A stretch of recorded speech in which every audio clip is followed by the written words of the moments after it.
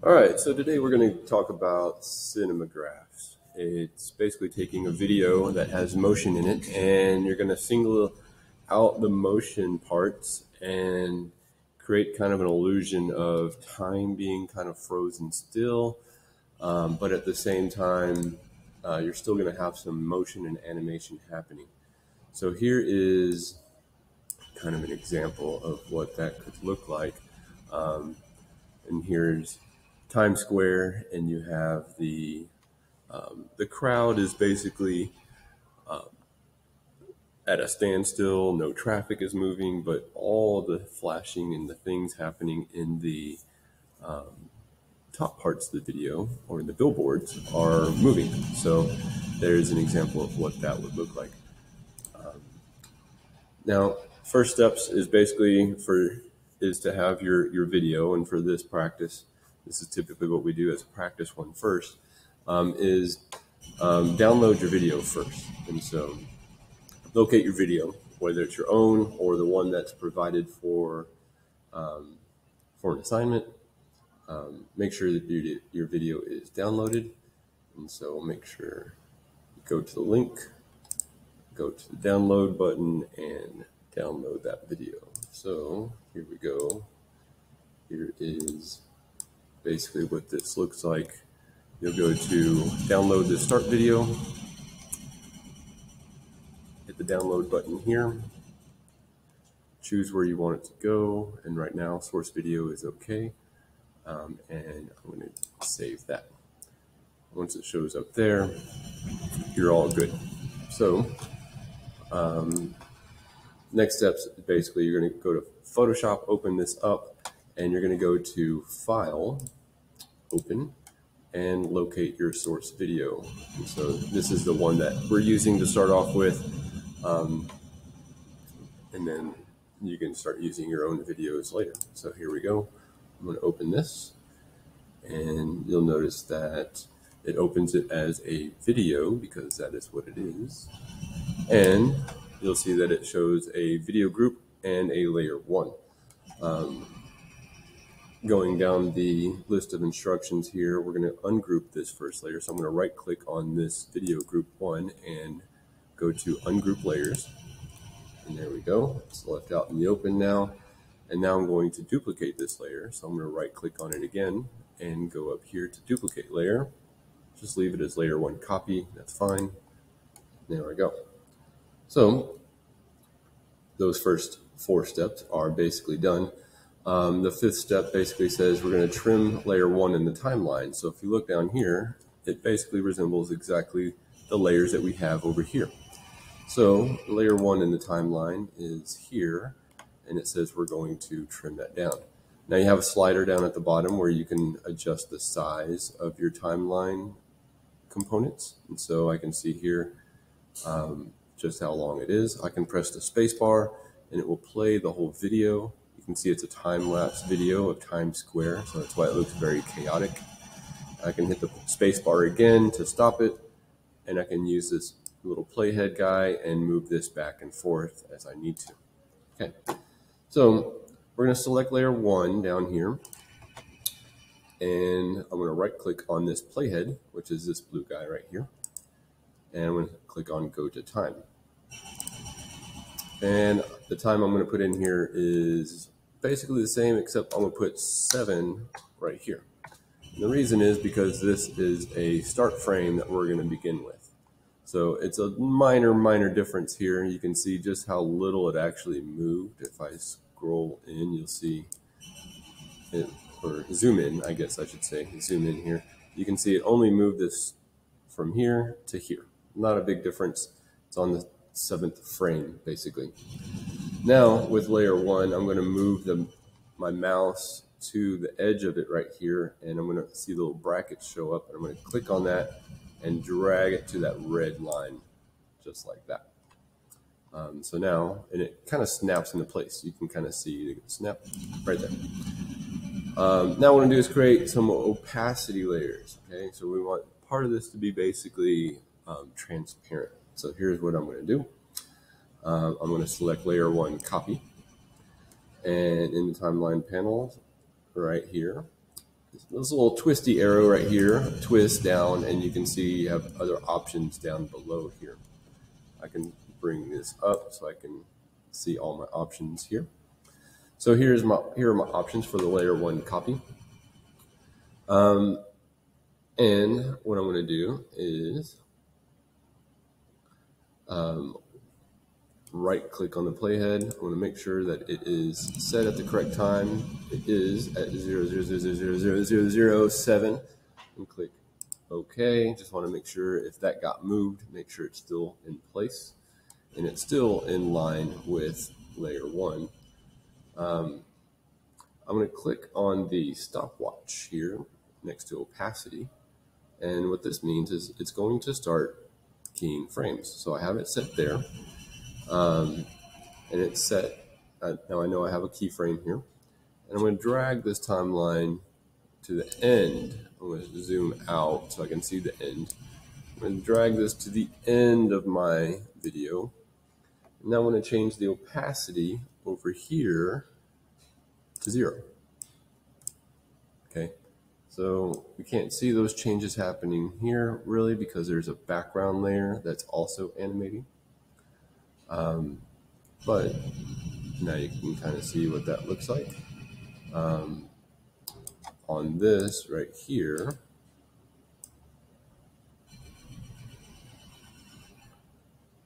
to there. So nothing really changes because there's a copy of this layer down below. But we need this layer visible, and we'll see why later.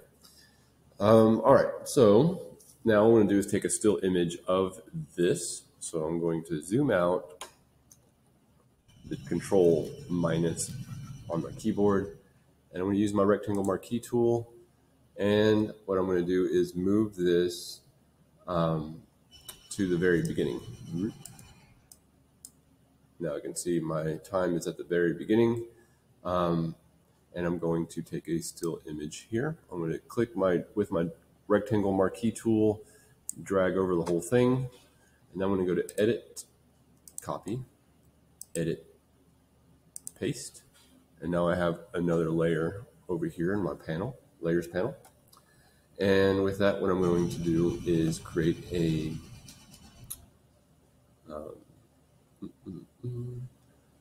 well, not yet. I'm going to extend this to the end of my video. So now my layer 2 shows up here. I'm going to grab that end of that and drag it over to the end.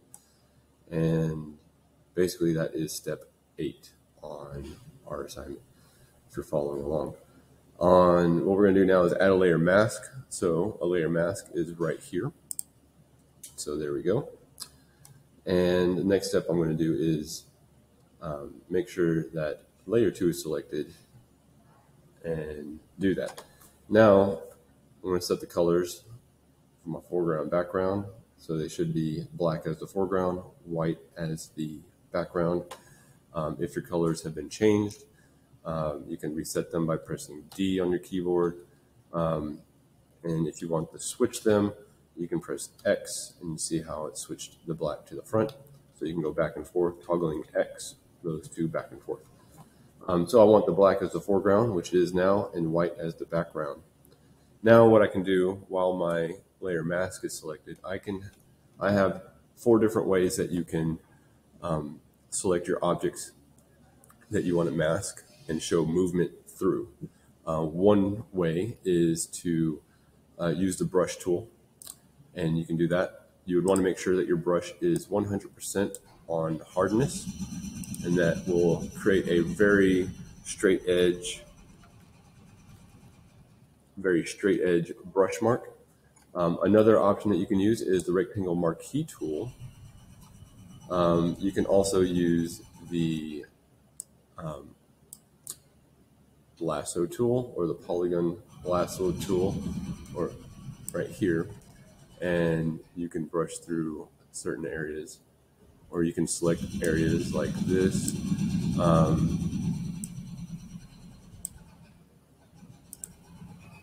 And close groups like that and brush in the inside. I did not make a very good selection there, so I might be a little bit careful. So if I'm brushing through this, I can do this. And here's an example. I have that there. I can now use a paint bucket tool and paint the inside. And I see a little bitty speck show up here, which means if I go to play or hit spacebar on my keyboard, I can see now that one area is being animated through. So basically what you've done with the mask is put a cover over it, and now you're poking holes through the cover to see the animated parts that you want to see. So I'm going to go through, and this tool is actually really nice to use for this project. So let's say I want to create another animation on this one here. So I'm going to outline this.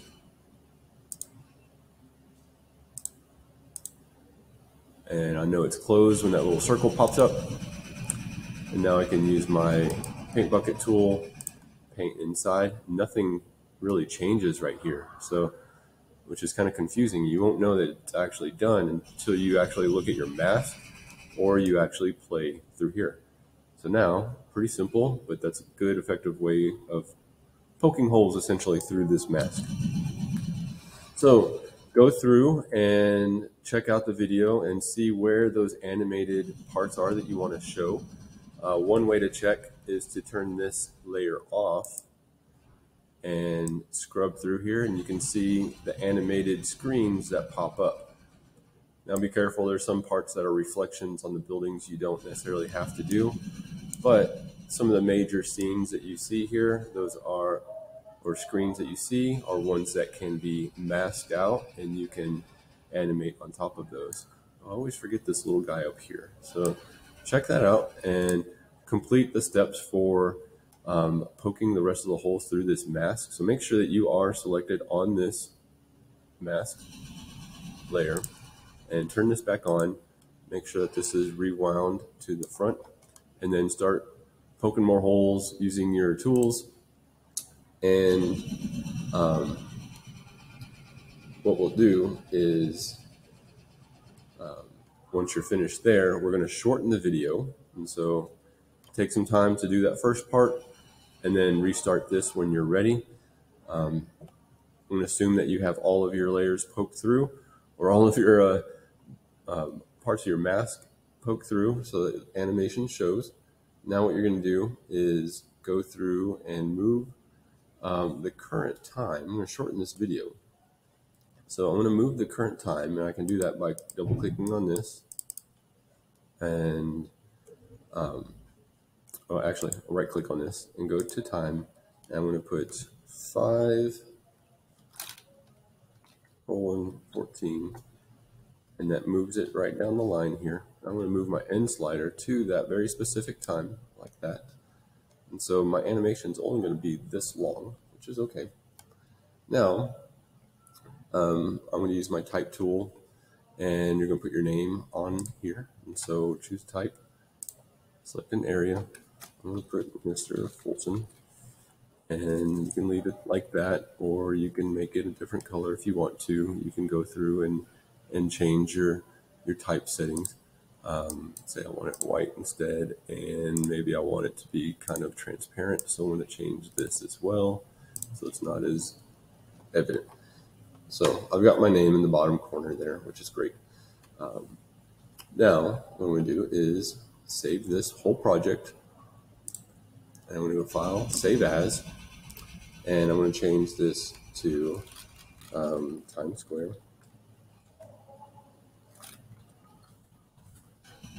And click Save on that. Say OK. Good. So that's saved. And now I'm going to do export an animation of this. So I'm going to go to File, Export, Save for Web. This window pops up. You want to make sure that this first option, and it's going to take a while because this is an animation now. I'm going to have to save a lot of different frames. So,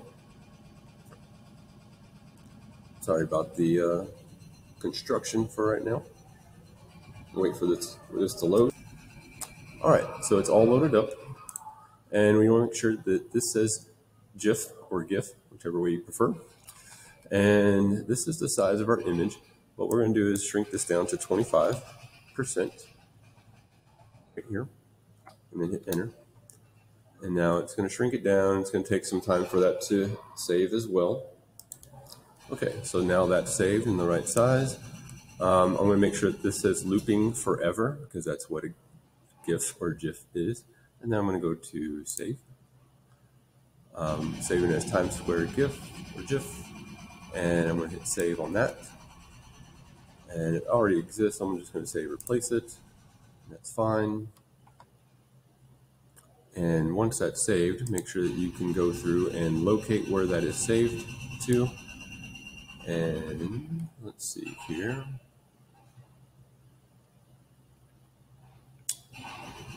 I've got several different ones. I am in the wrong folder. So I need to be in this one. Here's my Times Square GIF or GIF. I'm going to open this up. And I only did these two. You should have many, many more selected and masked through. And it should play through pretty much just like this. So that is pretty much it for now. And this would be what you submit, as well as your Photoshop file. And that is all. So there we go. And we'll see you next time.